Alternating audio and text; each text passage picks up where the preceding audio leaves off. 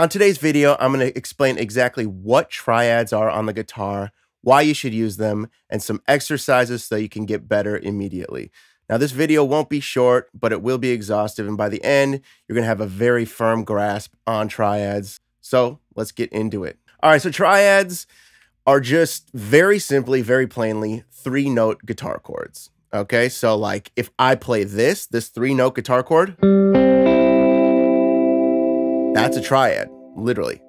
And, you know, you're probably used to this bar chord. But if you just take off your first finger, right, that 3-note chord is just a triad. So, you know, let's dumb it down even more. Say this chord, this C chord, if I literally just take off my ring finger and just play these 3 notes,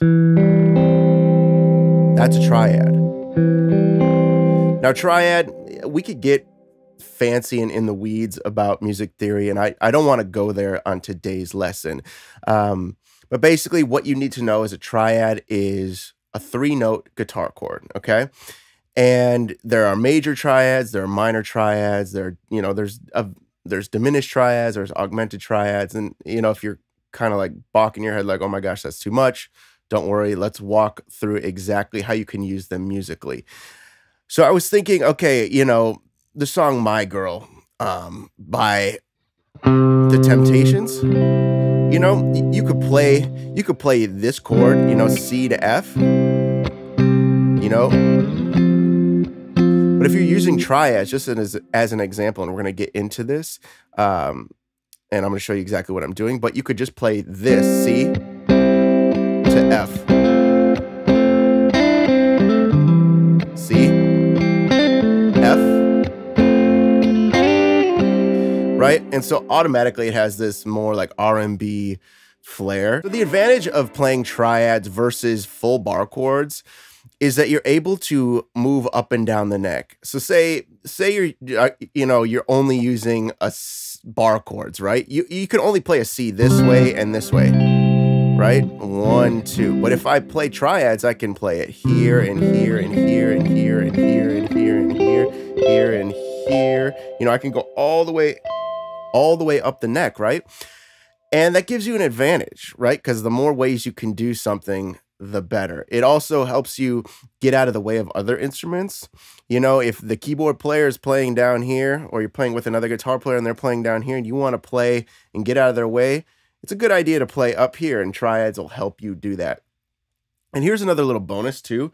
For me, triads help make melodies. Okay, so what I mean by that is like the top note of my chord will be the melody. So say we're in the key of C again. That would be our melody to F, to C, to G. So the listener is going to perceive a melodic phrase as da da da da da da da da. Okay? Now, if you're getting a little overwhelmed, I have a PDF that has literally every triad up and down the neck in every key. So go check that out. I'll link that in the description. But here are some exercises you can do if you use that PDF as well, so that you can get your head around triads and start using them in a musical sense. Okay, so what I would do is I would play, let's start in the key of C. Let's start in the key of C, and we're just going to play our triads here, right? Which is right here. Then we're going to move up 1 position, 1 inversion. So every one of these notes is going to invert up. So this note now is going to be the root. So the second note is now going to be the low note. So we go down here, and then the second note here is going to be the low note. So it sounds like this. And then you're going to do that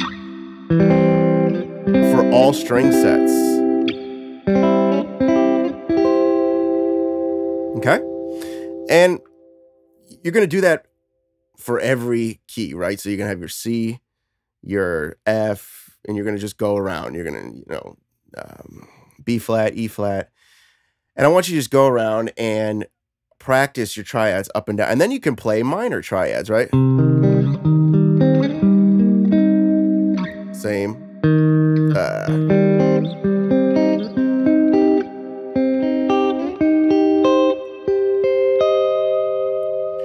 Right? And that's C minor triad, up and down the neck, okay? And things don't actually get musical until you start combining triads, until you start saying, okay, I want to play C and then I want to play an F. And then you're going to start realizing, okay, like there's a lot of music, Hendrix and Jubu Smith and, you know, Sharkey and like literally everyone, Steve Cropper, like everyone uses triads to make their guitar sing. You know, it's so rare that you see somebody just play G like this. You're used to probably hearing it sounding like this, you know, or all that using triads.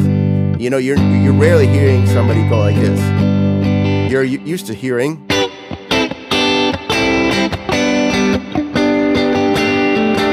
You know, something with a little more motion. I love that motion up and down the neck with triads, okay?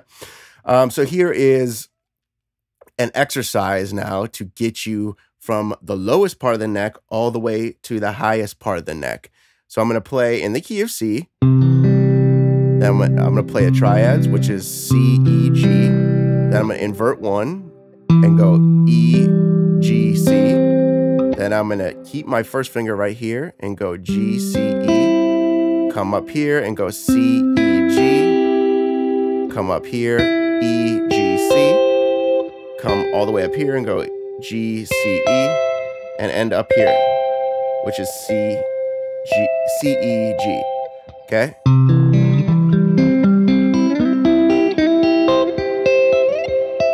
Then you come back down. Then you can do it in the next key, you know? You can do it in F. Until you run out of real estate. B flat, you know, and so on and so forth. And you're going to start to see chords all the way up and down the neck rather than just be like, I'm stuck in this position, I'm stuck in that position. So that has been proven like super, super useful for myself. And I'm sure you're going to start to recognize riffs that use these triads up and down the neck. And just so you can kind of get a taste of where things are going, you can really, really do a lot with triads. You can do like, you can make melodies happen really, really quickly.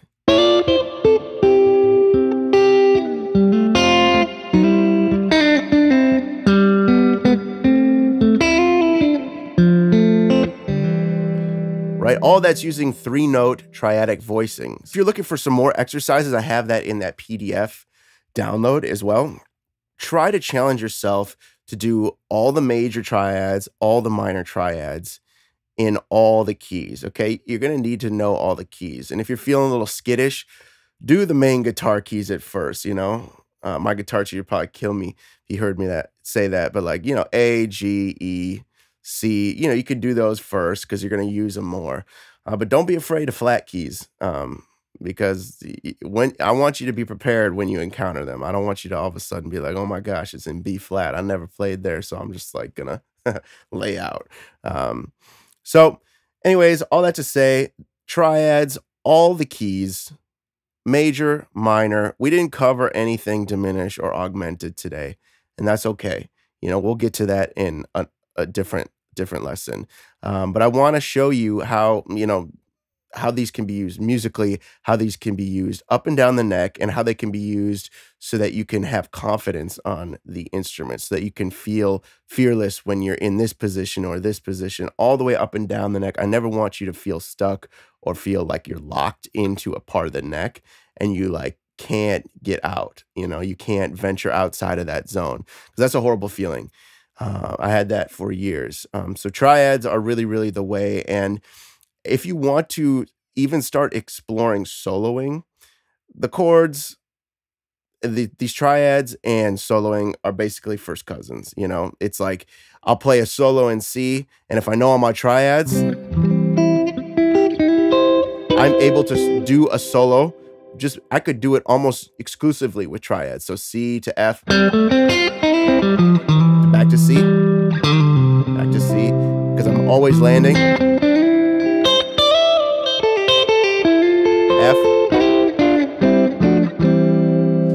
Like I can literally run a solo up and down the neck because I know my triads.